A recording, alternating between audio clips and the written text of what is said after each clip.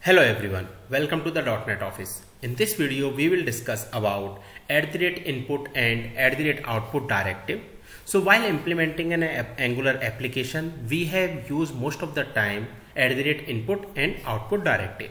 So basically the use of the @input, like if we want to send the information from parent to child component, then we use the @input, and vice versa, like from the child component to the parent component. If you want to send some information or the data, then we use the @output directive.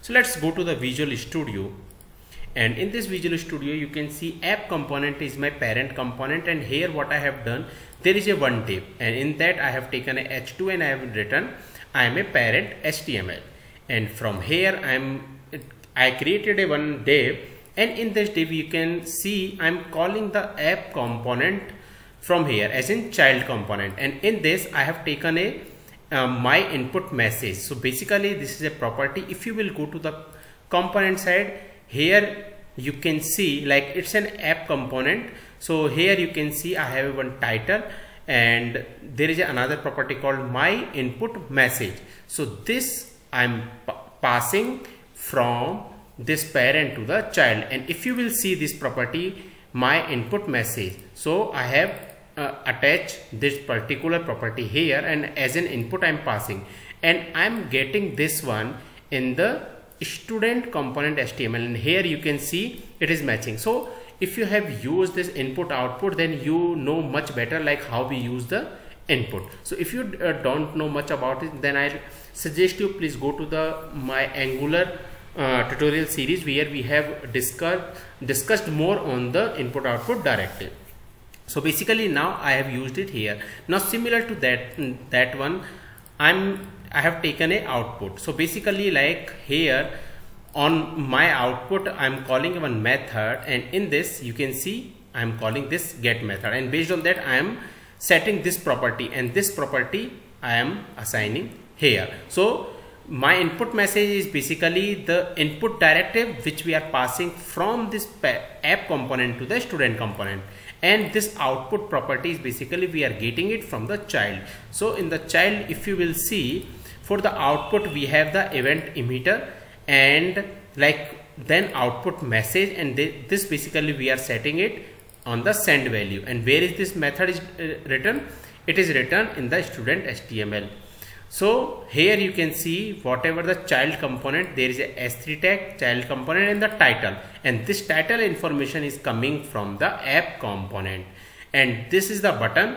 And on like when we will send the data, so what it is doing, it is changing our output directive data and sending to the HTML, and through that we are printing here. So what we have, this is the HTML page. So let me increase the size. So now this is our app component.html. You can see it here. Now this is the app component.ts file. So basically here is the method and other property. Now if we will go to the student HTML, so this is the student HTML, and this is student component. So here we have these title, input, output, then constructor, then we have one method send value. So now let's run this application and see on the browser. So here you can see I am parent HTML. So it is coming from here like this one. Then we are calling our child, and then we have this text. So now if we will call this child component, so here it is written child component, I am parent component. So basically this title we are sending as an input to this one. So here you can see we are sending this one from here, and it is getting into the title through this input parameter. And now when I'll click on this one, we can see I am output directory. So basically on the click we are printing in the red color, and here you can see we are printing into the red color. So now we are going to write a unit test case for the same. So for this one, let's go to this student component dot specific file, and here what I have. So what I have done, so this is an student component, and we have fixture for the same. So now since we are using the app component also, so what we have to do, we had created an object of this app component and then app fixture, and same we have declared inside the before each method, and here you can see the same. And apart from that, we have added this app component into the declaration. So that declaration and the implementation and the object creation is done. Now what we will do, we will write the unit test case for the input. So for writing this one, let's write, so unit test case for input directive. And here using the async, I will use it. And inside this one, first what I will do, I will write fFixture.detect changes. And then since we are using async, then we have to use the when stable. So fixture.when stable. And inside this one, what we have to use, then and here what we have to use, inside this one we have to write our code. So first let take element equal to fFixture dot debug element dot native element dot query selector. And inside this one we have to fetch it using h3 dot inner text. And then what we have to see, we have to check. So before that, let's what we will do, we will change the value. So app component dot my input message equal to, what I am changing it to, input directive. And here what we will expect, we will expect, so element dot to equal, and it should be equal to, so basically like what we are doing, first we are from the app component, means we are changing this value. Now this value go to this our HTML page, and this title through the input it will change. So what it will be, let's copy this one, let's copy it and put it here, and then this will append this also. So that we have done. Now let's save the changes, and by that time let's run our test case. For that one, ng test. So what we have done so far, first like we are using the student component. So since we are using the app component here, so first we have to declare these two variables of the type app component and for the fixture, and then we have to declare this app component in the declaration, and then we have to initialize the object which we have taken above. Then in the writing unit test case, first what we are doing, we are changing the value, my input message, then we are changing, like we are getting the deduct changes, and then we are writing the when stable, and then we are getting this element. So basically this is h3, and we are taking this s3 from here, and then we are expecting like whatever this input text is similar to this or not. So let's see once this test run. So now here we can see our test case is passing as expected, and if we'll go on the browser, same we can see like unit test case for input directive is passing. Now we will write the unit test case for the output directive. So let's write it unit test case for output directive, and here we will use the async,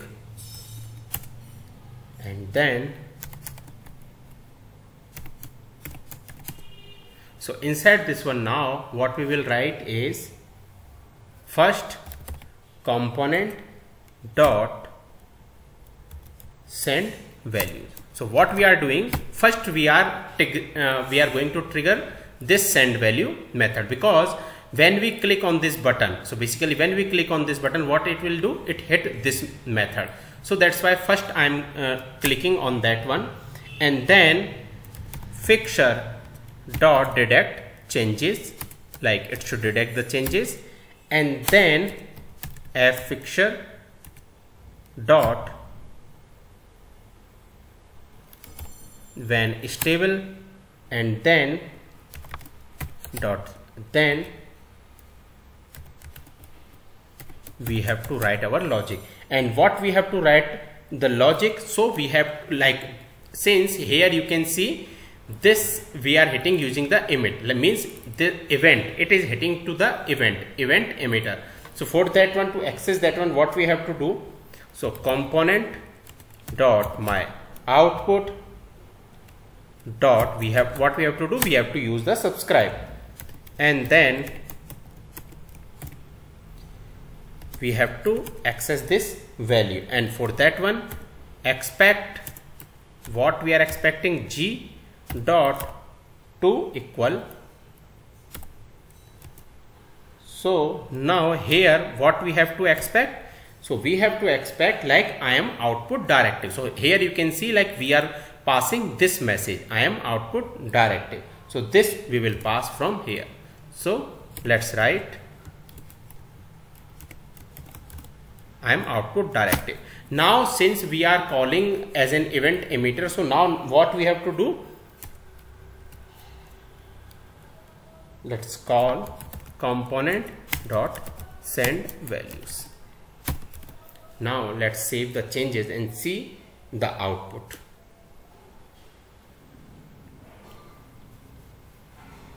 So it is running now. Since there is a one test case, now we will see after this one, like, okay, now we can see our two test cases passing, and on the browser we can see the same. So currently it is saying like spec has no expectation. So let's see why it is not taking this line.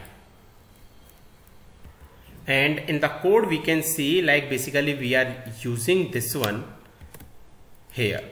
So now let's put it here and see on the browser now, and let's make it unit test. Now let's save it and see on the browser. So if we'll go on the browser, we can see our test case is passing for the output directive as expected. So this is the way we write the unit test case for the input and output directive. Like first, this is for the input directive, you can see.